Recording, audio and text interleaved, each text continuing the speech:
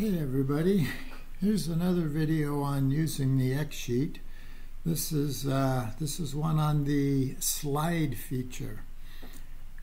Sometimes you want to just slide all the cells down from one point or another to make room for new stuff. Flipbooks makes this really easy.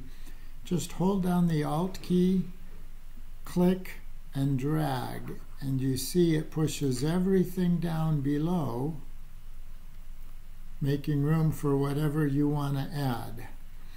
You can also drag upwards to remove extra space.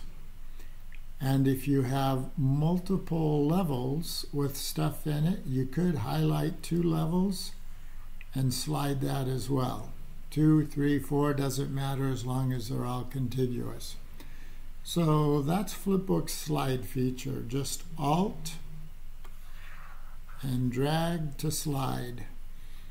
Hope that comes in handy. Thanks a lot. Bye.